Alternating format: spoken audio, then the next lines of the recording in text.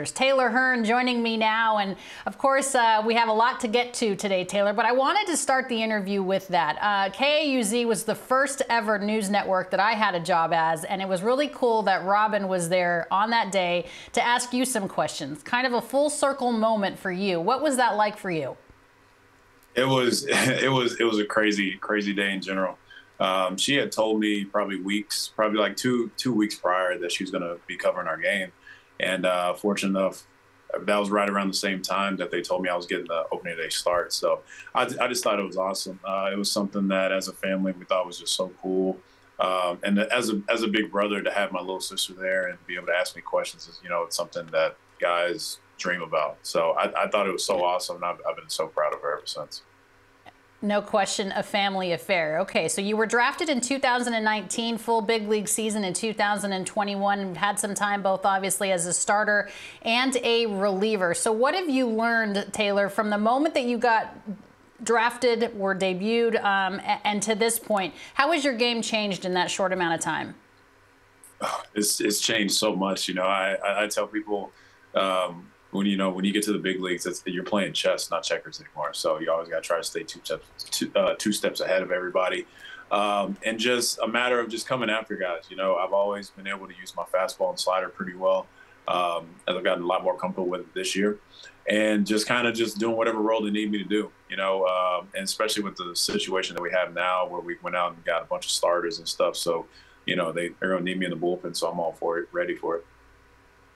Yeah, you mentioned a bunch of starters. By the way, Jacob deGrom, no big deal. Nathan Eovaldi, no big deal. Can you talk about the mindset, Taylor, going into the 2023 season? I mean, the Rangers are going after it. They are stacked. You get Bruce Bochy. Can you speak to playing for Boch and just the teammates that are surrounding you and how confident this club is? It's been a lot of fun. We all been working out with each other out there in Arlington. So got a chance to meet Nathan. I got a chance to meet Jacob a little bit, and Andrew as well. I've been knowing him for a little while, so it's been fun. And I really do think we're gonna surprise some people this year. And also with Bruce has been awesome. Getting a chance to really get to know him as well. And I've been working with Mike Maddox as well, and Mike has been really helpful. We've been already looking at video and stuff, so I'm really excited, and I really do think we're gonna surprise people this year. What's the first thing that Maddox has noticed about your stuff? The first thing he told me whenever we had to sit down was like, well, I see you got a really good heater. I've seen it, and a good power slider. So he's like, we're going to definitely use those, and along with your changeup and sinker as well. So it's been good, man. He's been so good and so useful, and I'm so excited to work with him. Taylor, you guys grew up in the Royce City, Texas area, not too far away from your home park there at Globe Life Field. And you had tweeted the other day looking for some local area DFW high schools to, just join them in on a practice. Did you get any people kind of taking you up on this, and why did you want to do this? I had I had over 25, 30 messages on Twitter, and then I put it on my Instagram as well. So I'm still trying to fulfill those. And it was something I did last year whenever we were in a lockout. And I kind of just wanted to go work out with a bunch of high school kids. And plus, it was pretty cool to go back to a lot of the fields I used to play at. They're still the same or still have gotten better.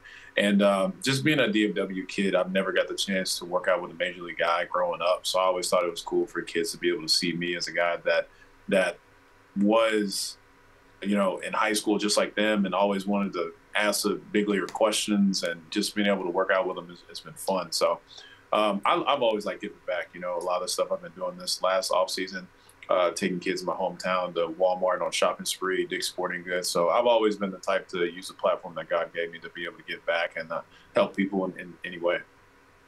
Yeah, you're not kidding. You did it as early as Martin Luther King Jr. Day. You and a couple of your other teammates, Beasley, of course, on your coaching staff. Chris Young was there, too, at the Rangers Youth Academy on Major League Baseball, or excuse me, MLK Jr. Day. And you did it not only for the Players Alliance, but also just because it's so important for you to make sure that there is diversity in this game. Can you take me just through that day and why that was so impactful for you?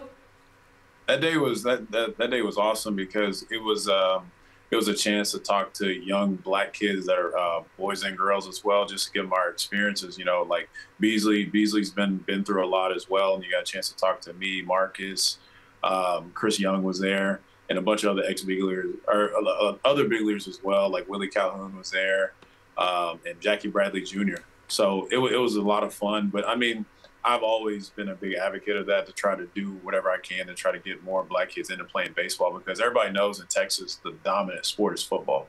So that's always been an uphill battle, and then obviously the prices of baseball. So it's always good to give those kids like all the stuff I've been through to be able to help them out, because growing up, I never really had anybody really help me out with all that type of stuff. I was kind of just stuff that I went through as an experience. So I've always been the type of person to where the type of experiences I went through to be able to help them out. Oh, it's great. What a great day of service on Martin Luther King Jr. Day. And I want to speak about your heritage a little bit more, Taylor Hearn. I'm learning just more about you and the fact that you come from a very prominent African-American rodeo history family. Please tell me a little bit more about Cleo Hearn and just the involvement that you guys have had in your lineage in rodeo. I call him the Jackie Robinson of rodeo. He was the first, my grandpa being the first African-American going to rodeo scholarship and be a professional cowboy as well in the events of calf roping. And that's something that my dad and his three brothers taught me. And that was the first sport I ever did, before I even picked up a baseball. And, he has been through so much. As long as he's been doing well and everything, and just got inducted to the Oklahoma Rodeo Hall of Fame, and now he's about to get inducted to the Texas Rodeo Hall of Fame. And that's a little part of me that I'm always going to keep with me, and I always tell people all the time that whenever I'm done playing, I'm definitely gonna get back into rodeo, and that was my first love. So it's definitely something I really love, and I'm working on doing a baseball rodeo camp as well to try to help that out as well. That's awesome. He was the first African-American to attend college on a rodeo scholarship. Great looking man. What an honor, I would imagine, to just listen to his stories. And I'm sure he's very proud of you as well as your sister on all that you're doing. Taylor, thanks for taking a few moments to be with us on High Heat. Best of luck teaching those kids in the DFW area, and best of luck with the Rangers this season.